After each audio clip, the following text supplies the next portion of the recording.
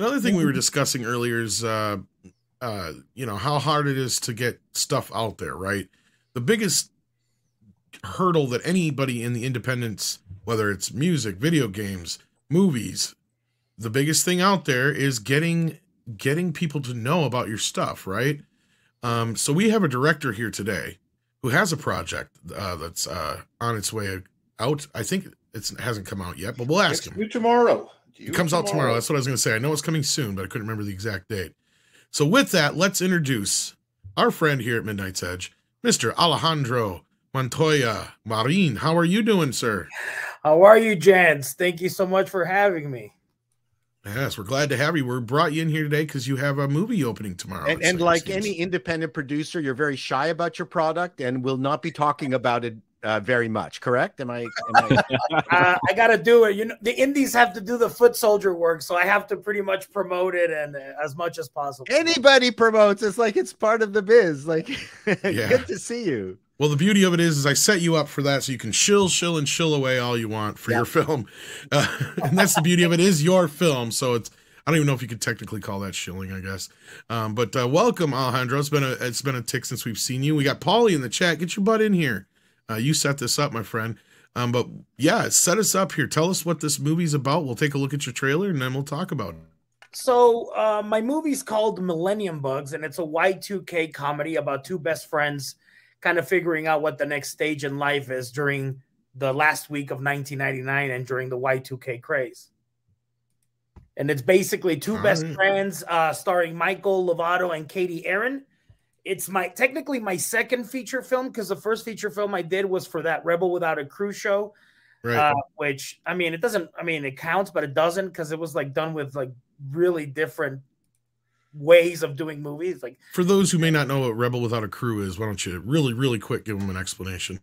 Yes, Rebel Without a Crew is a docuseries based on Robert Rodriguez's book. Robert Rodriguez is the director who made El Mariachi, Sin City, literally probably the only Mexican-American filmmaker who's been a successful director in the box office, with Sin City, Spy Kids, Planet Terror, a bunch of other movies. Yeah.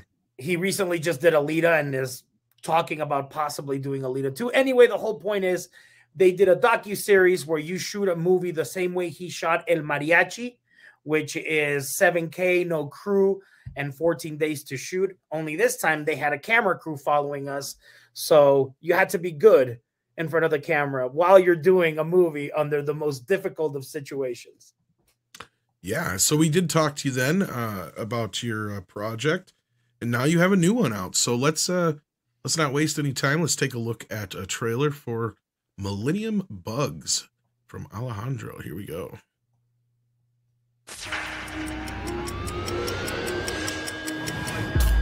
Enough talk. What are you going to do with that? Oh, get some booze! Yeah! You've got mail. Man, what do you think you're doing? Due to lack of payment, You redneck. that was uncalled for. Sorry. Kelly, when Cut to the chase. you're out of money. Oh, man. Hey, wake up. I need your help. What are you wearing? I have one for you, too. Are we doing this or what? Doing what? Grab your keys, bitch. Stop! We're gonna commit felonies tonight! We're gonna get caught! Because I'm messed up like that. Y2K experts are staying on top of any potential problems.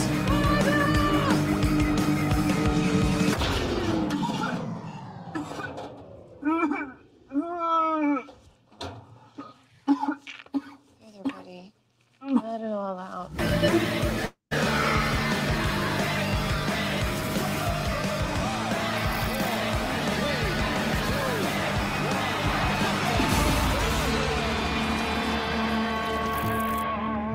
I can't do it! Do you need more cocaine? No, I'm coked up pretty good. All right. So As we were saying before, actually, it kind of leads into the whole independent discussion, Alejandro. Why don't we start off with talking about just how difficult it can be to get your movie out there in the industry these days?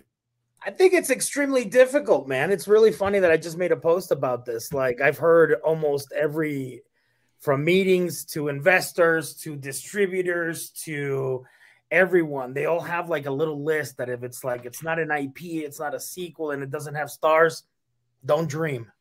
That's literally what they tell you. Everyone does. Or they, you know, it's kind of like they're playing Moneyball backwards, and they're just like, well, we need to make a movie that talks about space, and they need to have laser swords because Star Wars had that, and they're huge in the box office. And then what other movies right now? Wakanda Forever, cool. The lead dies, and now the sister goes. Like, they try to mimic things, and I'm like, well, that's not what, you know. This isn't an equation, you know. This isn't an equation, and it's not only as an independent artist. I think the one that everyone thinks is like the money. Where do you get the money to make this happen? And sometimes you have to start from the lowest to the low to the lowest of the low. Millennium Bugs was we lost the funding, and I had to crowdfund it.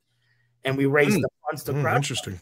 Yeah, no, it's I feel like the director's job is not to take no for an answer and to keep fighting until you finish the job. Right. Well, naivety is a very important feature of being an independent producer. Oops. Sorry? Naivety is a very important feature of being an independent producer. Producer or director? Probably both. Well, it depends if you're wearing both hats. I mean, I guess so, but I mean, isn't naivety? Sorry, I'm ESL. Naivety, like the best friend of the dreamer or of the king and things. Yeah, that's my point. Yeah, exactly. You don't always know what you don't always know. Yeah. I mean, I have a fairly long comedy career, and which you know nothing about, which I find offensive, and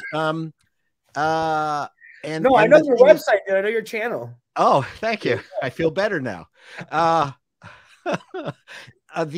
So the thing is, if you know, most of us in entertainment, if we knew what we know now, we'd probably never get into it. But that's part of the fun. And so what you've done is fantastic. I've got so many questions. I mean, here's my main question: is that whenever I've done something independently, I've always made sure that the people involved were paid professionally, that no one was doing me favors, because that always can kill you down the road. Do you agree with that? Yeah, we did both. I paid, but I also was like, I'm going to pay you, but also I need you to do me favors. No, I know what you mean. I was a bit hard-assed on that. Of course, but there's certain people you can ask favors of and certain people you shouldn't be asking favors of. So tell me about that. Well, I think it's this movie particularly had a rough upbringing, because when we finished shooting the movie, we were going to screen. We had a 90s bar in Austin. We were going to screen at South by. Nice. We had people. We were going to fly. It was going to be the whole thing, and then we pulled out like 3 days before, because then it was the pandemic. So we had to regroup, and we were all like, I mean, we just finished editing the movie. It's been a year. Now we're not going to be able to promote it. So then I had to like kind of do the whole like film festival remotely thing.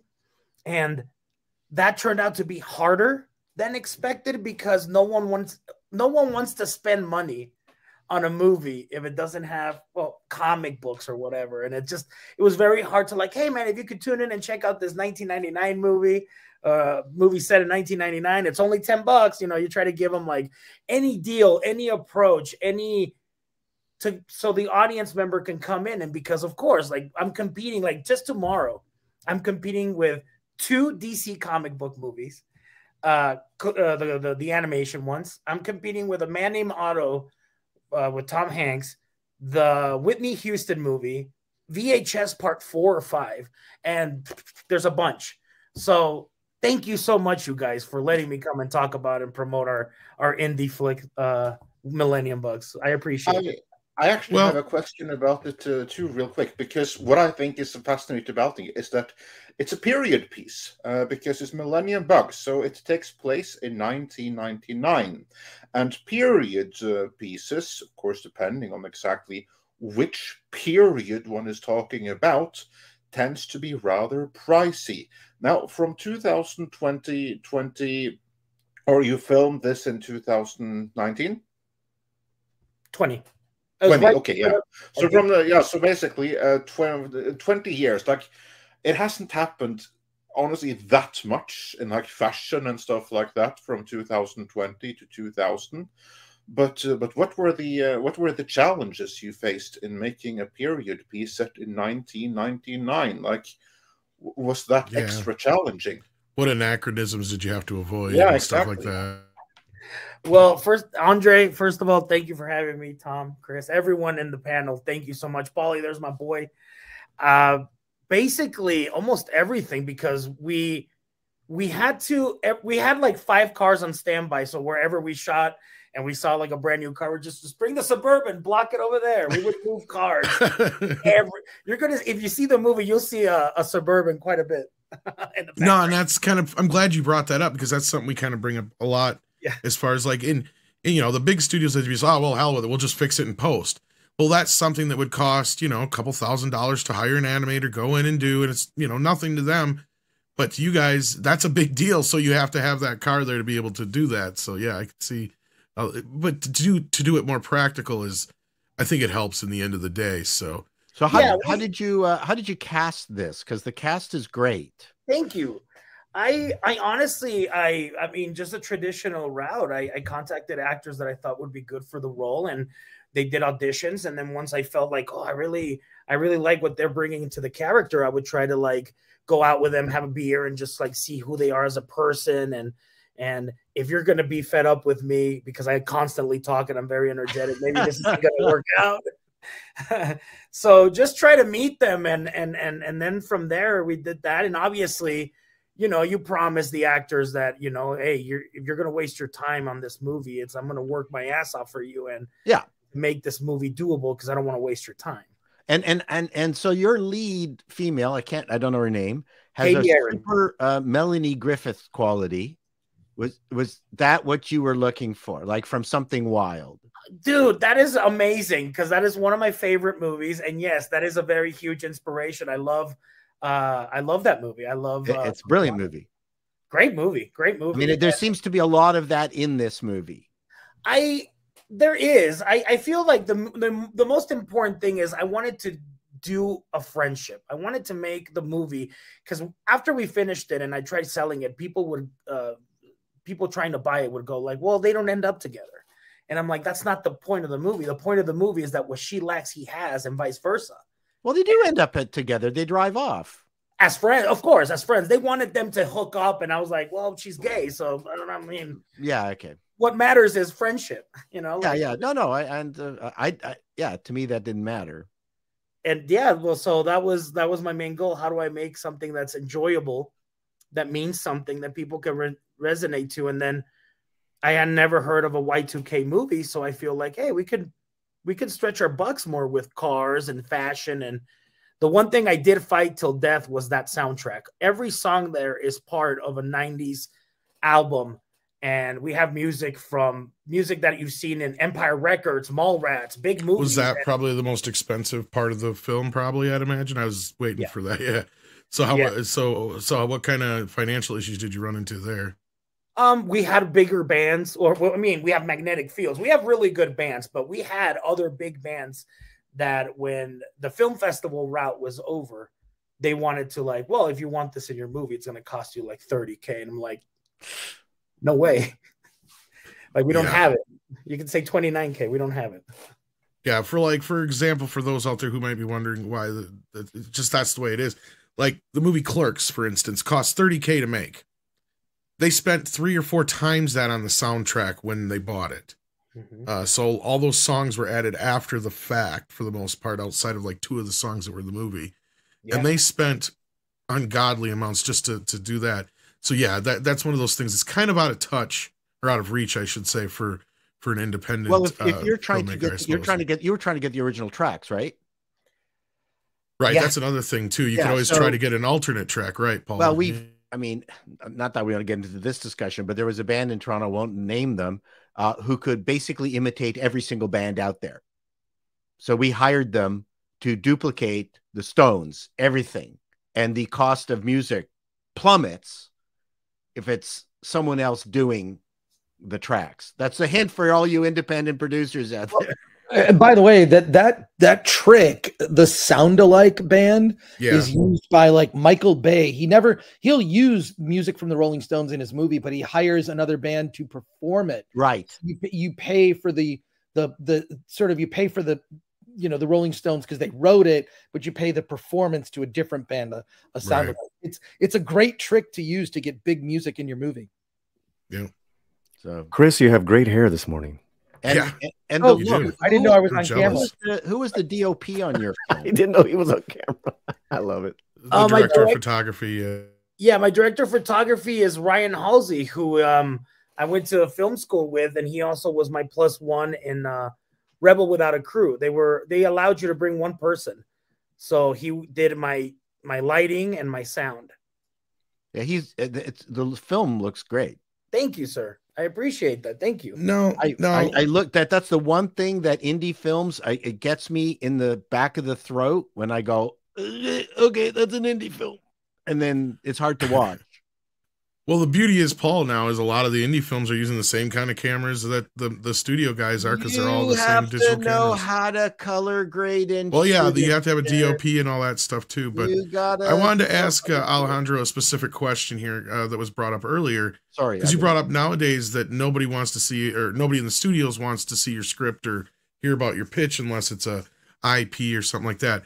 Does it warm you a bit to see movies like Megan and like this recent Weekend Knock at the Cabin do well that aren't necessarily attached to some IP? I think we talked about this like a couple of months ago, and there is an air right now in meetings and production, like production meetings and greetings with companies and pitches. Like there is an air that they're kind of saying, okay, it's time for new voices. It's time we should bring more original IPs. Obviously, I'm saying that and it doesn't reflect, but it's because it usually takes a year to get the script right, to shoot it, to edit it. It takes a while, but I can sense that in the meetings, and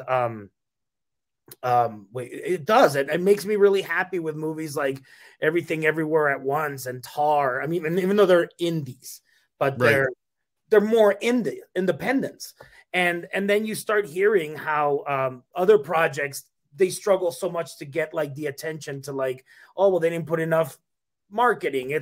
I think it's, as a film lover, I love film. I love watching movies, and I want to make a movie that I think I would see and I would enjoy. So that's always what I'm trying to do. And there's so many people right now trying to do serious things and I just wanted to make a fun movie that people can like talk about later and say, you know what, that was worth it, man. That was fun. Let me tell a friend.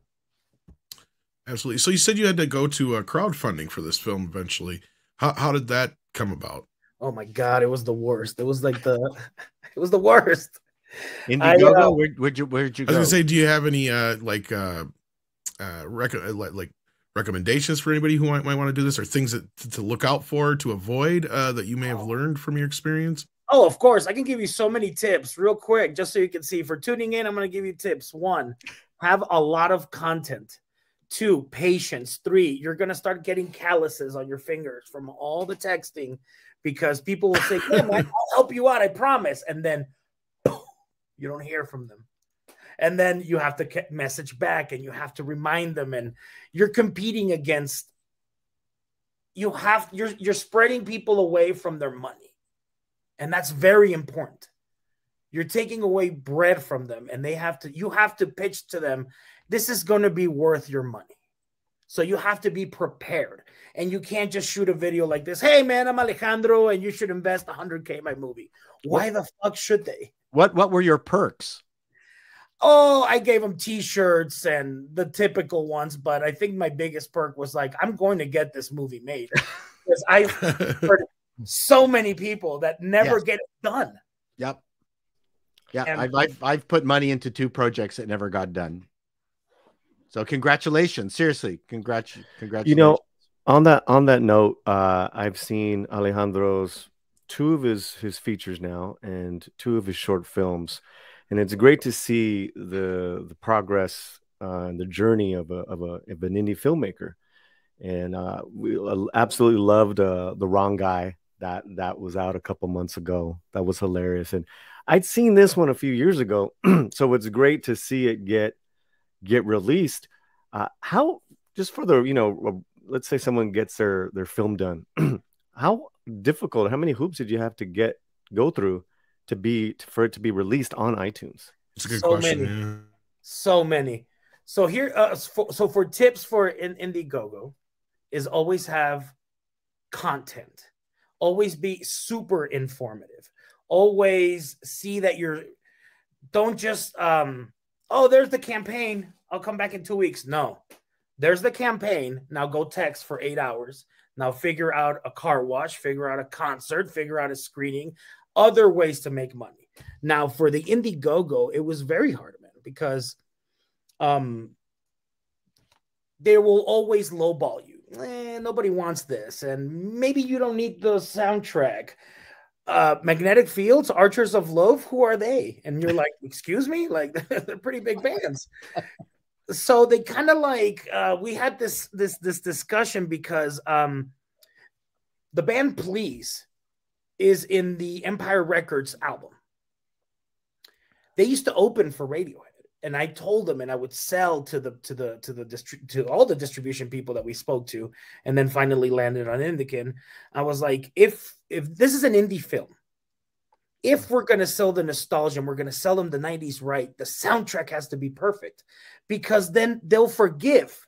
And thanks to a year, we had to negotiate for a year, because then they would call us and be like, well, if you don't have it, let me get back to you. And then that turns to months, that turns to weeks. You would have to call them back. Then they don't respond. Then should I respond? If I text them too much, they're gonna think I'm being pushy. And then you call them, and then they give you. It's a whole process. Also, a lot. We had to do a lot to get it up here. But in no way do I want to sound like I'm grateful that it's here, because that was my goal. Like, to everyone that donated to the campaign, I was like, oh, my main goal is to. You donated to the right horse. I will finish. I will see this through. Alejandro, hey, it's Chris Gore from Film Threat. First of all, big fan, sir. Okay, congratulations, dude. Congratulations on the film. Your films have gotten, I think all your films have gotten great reviews on Film Threat. I'm super excited that you're here. I know you're eligible for our award show, Award This. I have some questions. So a couple things. I've done also a crowdfunding campaign. What are some of the I have 2 questions, actually. My first one is the challenges of a crowdfunding campaign. My film I just announced yesterday is going to be released in April. Attack of the Doc. So it's finally coming out. Yes, I donated. Yeah. Heck yeah. Oh yeah. So it's coming out, and we're doing a premiere at the Frida Cinema in Santa Ana, California. It's going to be a lot of fun. What are some of the challenges? Because I know, dude, when you were just talking about your crowdfunding campaign, I've been there. It is a 24/7 job for a month. It is not easy. And then that I have carried since I've only done 2 successful Kickstarters. One was to bring back Film Threat, which I did. And the second one was to make this movie, which I've done. But boy, dude, the in-between, it is so, I can't go a day without someone asking me, so when's the movie coming out? Do you get that kind of thing? And also, what were some of the challenges of doing a successful crowdfund? Well, Jesus, of course, potential spam. I apologize, y'all. Ask them for money. Yeah. What comes around goes around. Yeah. Challenges, man. I know I like being very upfront, man. I don't like bullshitting. So I immediately started with the 55K crowd amount, which is it hadn't been done in New Mexico. New Mexico is growing a lot, and it's been being pushed a lot by film. So I had to. I think I shot for the. Like I aimed for as high as possible because I didn't think we were going to raise 25 because I had seen locals do more of them, more crowdfundings, and that they weren't successful. But I feel that a lot of it had to do with persistence and marketing. 100%. And I still get people asking me, when's the movie come out? Literally 2 days ago. So I texted them like, it comes out this Tuesday, motherfucker. Right. Well, and persistence has got to be something that's probably heavy in your vocabulary, or something you got to remind people of constantly in the indie world. Cause I've worked on indie films before. Nothing kills an indie movie faster than, 3 or 4 cast members who don't show up. That's your worst nightmare. And that's, kind of what we were discussing earlier. I think it was like Paul brought up too, is, you want to pay your actors and stuff up front. You don't want to deal with this, you're doing me a favor or work with friends shit. Cause then that's what you deal with is all of a sudden you don't have your lead or you don't have your second lead. And what do? I mean, and I imagine that's got to be something you've dealt with in the past. So how have you circumvented that and gotten yourself to this point and worked all those kinks out as far as like acting or losing a crew or what have you, as far as like working with friends versus working with people who you actually pay, basically? Well, oh man. I mean, I try not to be a dick. I try to be efficient with my time, and sometimes my word and my tone sounds a little bit too stern, but it's all in good. It's all in good intentions because I don't want to waste your time. I think as a director, they're there for you, and nobody believes in this project more than you. Some people, they don't have a dream like you. This is just a job. So you have to navigate the being polite and being grateful and being knowledgeable and you're there to cheer people up. I mean, at the end of the day, you're making a movie, man. I decided not to stay and work on my dad's company or do whatever because I wanted to do film. So yeah, it's always going to be stressful, and it doesn't matter whether it's a 7K feature or 50K or 300K. There's always problems. So the quicker I think you can all right, let's figure it out, knowing that time is of an essence, but there's no need of putting heavier rocks on you if you still haven't finished the project or you haven't resolved it. So I think being more patient, it's taught me a lot of patience and to collaborate more. I found, this Paul here, I found that doing crowdfunding, we spent probably as much time doing that, figuring it out, executing it, as doing the goddamn project. It was exhausting. Probably more, I'd imagine, in some cases. I mean, and then you make the mistake of overpromising just your perks. I mean, we made the goddamn Mr. Canoe head, got it done in China, had to do, got that shipped out. I mean, holy Jesus. Then you got to be really careful with the perks, but getting back to you, because you're the guy for the moment. What was your shoot schedule? And I mean, I just took a look at your Indiegogo. You raised more than $55,000. And you probably needed a few more dollars after that, I'm fairly certain. A lot more. It's a good start. And so what was your shoot schedule? How many days did you shoot it in? Oh my God, we shot it in 14 days, and it was 6-day weeks, and that was brutal, man. Brutal. And there were mostly night shoots. Because we have to, you want to try to use the location when they're not working, because then you don't have to pay them and you don't have to pay employees. And then, sound is not an issue. So, you sometimes have to interrupt cuts because, someone dropped the dishes. All right, that was the monologue. Let's go again. And right. So I decided to just do it night. And also because of the theme and the issues of like her alcoholism. Usually alcoholics usually go out more at nights. Not all of them, but you know what I'm saying. One quick nerd question. I can confirm that as a recovering alcoholic, 8 years sober. I stay home at night. That's his solution. Paulie does not frequent any of his old friends because he'll just get him back into it, right?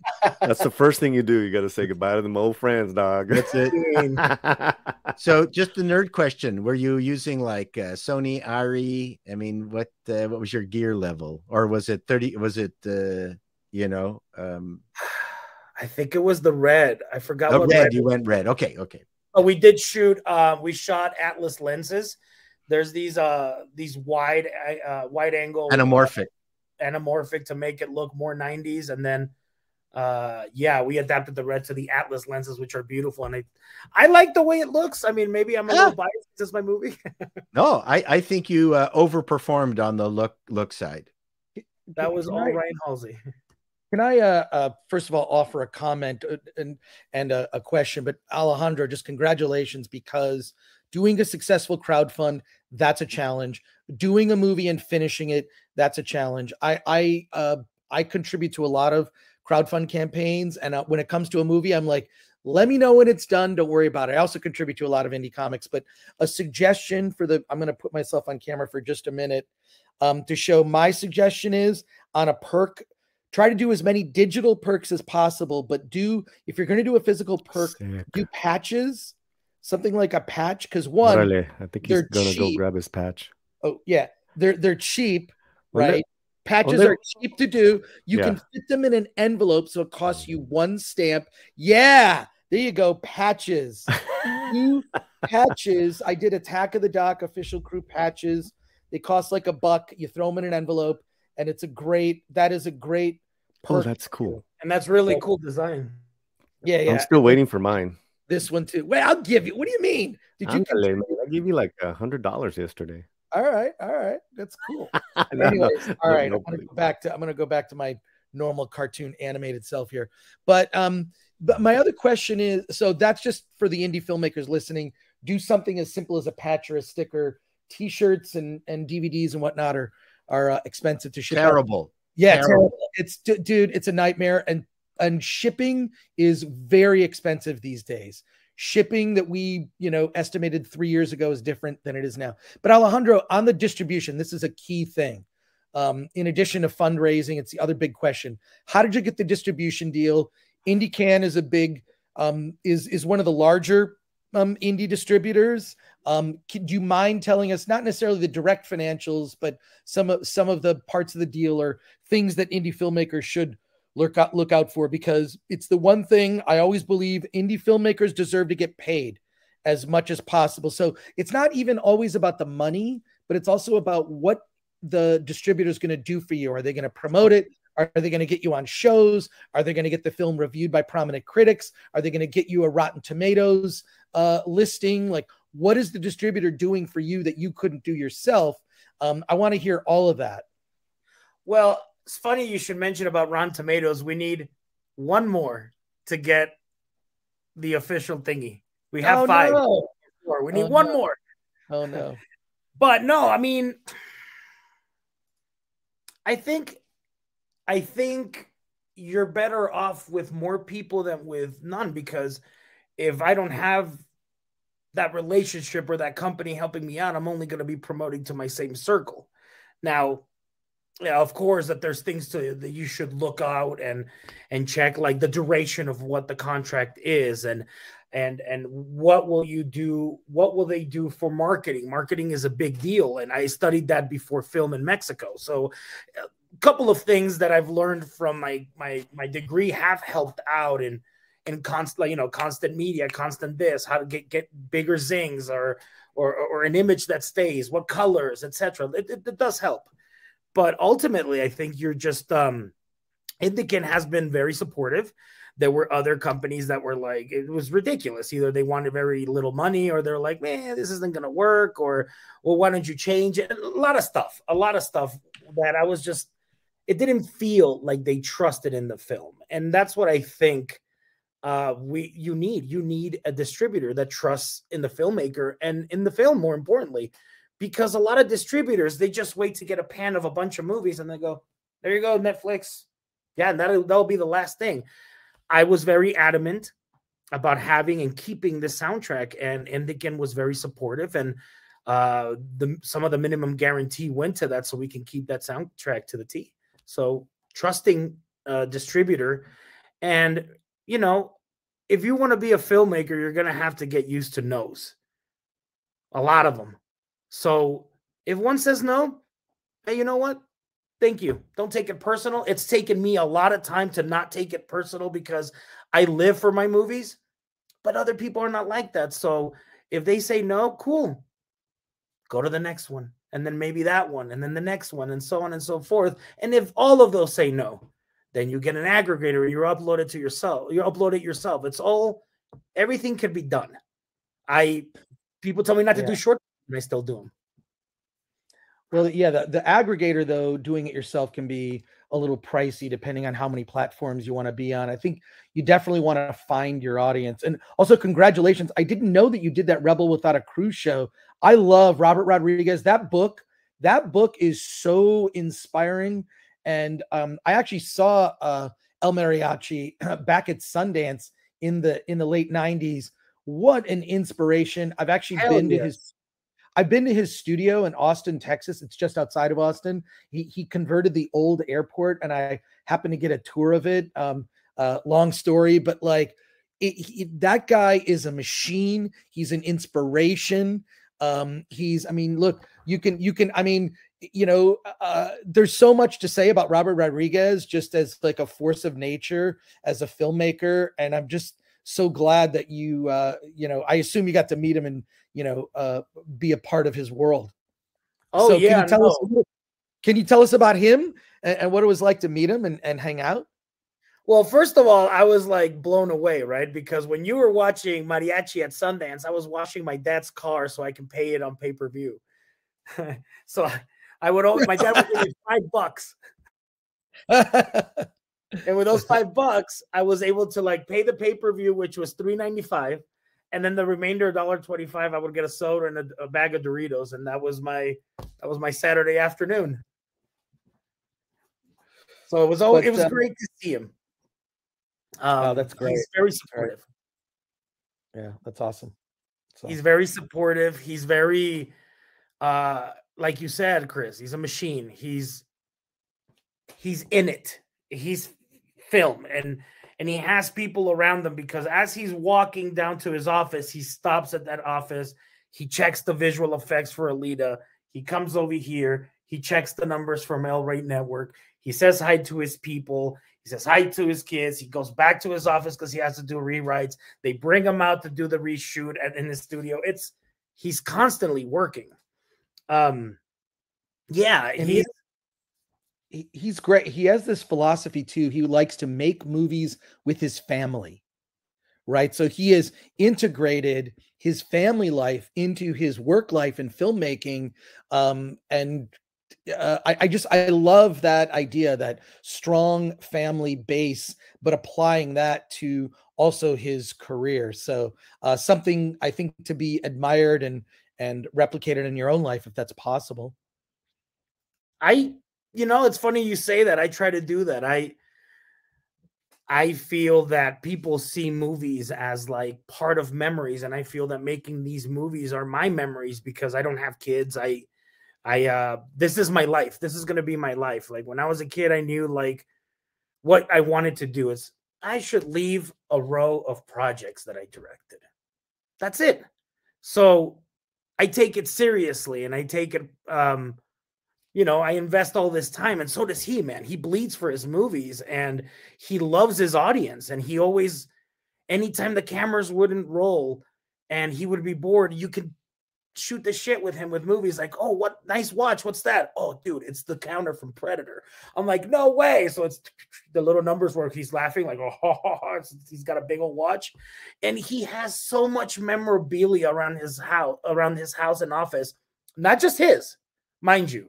Because you'd be like, yeah, of course, he would put on mariachi shit. No, not just that. Like he has stuff from Near Dark. He has stuff from Aliens. He has, stuff that he just loves film, like Predator or Die Hard, Aliens, a bunch of shit. So he's a guy who loves film, respects his audience, and wants to give the audience like a great time in the movie. So yeah, he's a lover of cinema. Great guy. That's great. Congratulations. Thank you. So Paulie, since you set this up, did you have any specific questions for Alejandro? No. I wanted you guys to really interact, and especially Chato and Gore. Was there anything maybe that we didn't cover yet that you think maybe we should? No, you did a fantastic job. I would just say it's a couple bucks to rent when it comes out tomorrow. ¿Qué más? ¿Cuánto es? How much is it? The movie is available for $9.99, so one Okay. copy is $19.99. Okay, so I already got my pre-sale. I did that. That's on Apple TV. Yes, sir. And you could get it on YouTube and on Spectrum and stuff like that. But I'm only promoting that. I have iTunes. But you've not thought of the Tubi route? Yes, the distribution company is waiting for this, and then it's going to be another process. Yeah, nice. So Perfect. really quick, Good, guys, good. Putting on my slant hat, and then the part of the fandom hat is that, you know, this guy and the shit he's got had to deal with Hollywood, telling his shit is not Mexican enough. Alejandro's a huge DC fan. He's the real deal, and these type of directors are so rare from where the slant's point of view that it's nice to see this happening, and congratulations, man. I mean, so is this film being pillared for not being Mexican enough? I won't get into too many details, but that was a comment from someone when I pitched it to a. We have the same problem here in Canada, where I'll pitch something and they'll go, "It's not Canadian enough." I'm fucking Canadian. Well, and then Chato, we had talked about like, and Tom, just this strange lack of vision from Hollywood in regards to, you know, the huge over 60 million people who happen to be Latino in the U.S. The underrepresented. You talk about a true underrepresented, you know, but there's that, and then just the way Alejandro presents his stories. It's not like this Mexican thing. That's all I wanted to say. Putting my former executive hat on, if you came into my office, I love your energy. Thank you, sir. I can't guarantee I would go with the project, but I can see your passion. You are exactly the kind of person I would want to talk to. I absolutely think you come off brilliantly in what I've seen right now. And it would be great to take a pitch from you. Anyone who turns you down is an idiot. I really appreciate that, man. You guys have made it easy with this conversation. I mean, I look at all your guys' contents and I tune in here from time to time. So I'm really happy that you guys, first of all, gave me the opportunity to come and pitch my indie movie to people, but also like wanted to have a conversation, guys. Thank you. No, your heart, I can tell your vibe. You've got a career. Well, and I can see what Paul's saying too, because like the hardest part of this whole thing, and I said, like, coming from anybody who's ever tried to do any of this kind of thing, is just to get your foot in any door, right?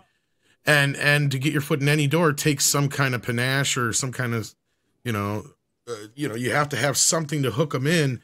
And Paul's right, like you have to have that jelly to get people to listen to you, whether they say yes to your project or not. Just getting their ear or getting them to listen to you is a challenge in and of itself, I'd imagine. Yeah, it is. And thanks to people like you're letting me talk to people that are watching right now, and hopefully they would consider traveling back to 1999 with our movie. It's part of your journey. And like I say about small business, because I have most experience in small business, an entrepreneur, which is who you are, is someone who is absolutely certain of success, but completely shocked when it happens. Great line, because that's good. I think as a director, a director's always fighting for that light that they see when they close their eyes. You know, you can see not the manifestation, but everything putting together. And that's when you're like, yeah, I want to make this movie, because you can see hopefully that it'll turn out like that. And hopefully people can see what you see. Oh, I have one more question. I have so many questions. Go ahead. Sorry, by the way. Of course. I mean, as a director, you dream about the shots and your film and the stuff that you're doing. How close was the final product to how you initially envisioned it? Like 60%. Nice. Yeah. As a filmmaker, and especially as an indie filmmaker, right now I'm actually in pre-production for my third feature film. And the way you see things when you're writing to how it eventually comes out is sometimes not the same, but as long as you keep those rhythms and the intentions of the scene, like what is the scene about? What is this character and this character trying to do in this scene? And you move the shots around to portray or convey the same message, I think you're good. So always adapting to change, I think, is the prime thing. So about 60% for sure. That's the most fun, is adapting at the moment. And did you edit it? No, it was more it was David Ferry. I'm always there. David Ferry's the editor, but I'm always there with the editor because I as I'm writing, I already have sound effects in mind, and I already know how it's gonna throw the cigarette and then shot, push in. Like I already know how we're gonna. Yeah, the old lady with the fork, the tongs, the tong wars. That was all me. I was just like, they were like, guys, it's a little cartoonish. I'm like, it's funny, just go with it. So yeah, so I don't want to feel like we're pushing on too long. You're more than welcome to stick around, Alejandro. We have some other topics we do have to cover this morning, but I want to remind everybody to check out your film tomorrow when it comes out. Of course, the name again is Millennium Bugs. It's on your other side. There you go. So check that out tomorrow on Apple TV, you said, right? Yes, sir. On iTunes tomorrow. On iTunes. Right. We do have, bro. What you need to say is, I'd like to stay, but I'm going to be on Good Morning America in 5. yeah. So you got to get into hair and makeup. No, we have one here that you may be able to help answer for from STR Red Wolf though, who says, "Hail all, Chris. Where did you get the patches designed and made? Sounds like I need to make them for my novels. I got T-shirts, stickers, etc. via Redbubble." So yeah, Chris, Alejandro, any suggestions on outlets to get things like this made? Chris, go ahead first, since it was specifically for you. I had them made in China. I literally just Googled, where can I get patches made? And so because they ship over from China, they're inexpensive, but also they take longer. It's that triangle. And Alejandro, I know you know what I'm talking about. Good, fast, cheap. You can only pick 2. You can get it fast and cheap, but it may not be good. You can get it good and cheap, but it won't be fast. That is the challenge when you're juggling a budget. I tend to go with good and cheap, and then things just take longer. As an indie filmmaker, things take a long time, especially when you're doing it. You don't have a big studio backing. You don't have like deep pockets. You've got the money that you raised from it, and also for myself, my day job is Film Threat, so I'm not a full-time filmmaker. I hope to be one someday, but I have other obligations, so it just takes a little longer. And there's always curveballs. I was just looking at Millennium Bug. The first review of it, I think, ran in 2020, and it'll be featured on the front page of Film Threat tomorrow. The review to help promote the VOD release. Thank you, sir. Well, it's important that it's just important that people know about that now. It's available on demand. So, those early reviews help when you're doing festivals, but we'll rerun reviews to let people know that you can finally buy it and see it. But yeah, just hey, Google. I don't even know the name of the company. I can look it up. Maybe Alejandro has an answer to that. I honestly didn't buy it. It was my producer, but we basically went through get it good and get it cheap. Like we could take time for it to get here. It's cool. Yeah. That is the best decision. Oh, yeah. Signature. Yeah. SignaturePatches.com. Go to signaturePatches.com is the name of the company that I ordered them from. There you go, STR Red Wolf, and thank you for that, guys. So let's grab a few more of these super chats here before we lose anybody else. Did you have to take off, Alejandro? Yes, I have to go to okay, so we'll let you go first. So thank you for being here. We appreciate it. Hopefully everybody can check out your film tomorrow. Anything else you want to plug on your way out the door? Just check out our push start account and follow me if you want on Instagram. That's my name, Alejandro Montoya. Gentlemen in the panel, thank you so much for having me. Thank you. Big fan, Chris, Tom, Andre, everyone, Chato, everyone, Paulie. Thank you so much for everything. You guys have been amazing. And if you guys get a chance to check out the movie, I hope you like it. Thank you again, sir. Good seeing you again. Take care. Yeah, it's an awesome movie, so everyone do check it out. I forgot to put it in there, but it is hilarious, and it's a really good period piece. It's kind of like exactly the original movie that everyone needs when our genre entertainment, like Marvel, Star Wars, is all going down the drain. Then you need to add some originality into your movie going. We got to get ourselves set up on Rotten Tomatoes anyway. Yeah, and this is one to check out. That would be amazing. I didn't like how your main character could not defeat Darkseid, but that's an opinion.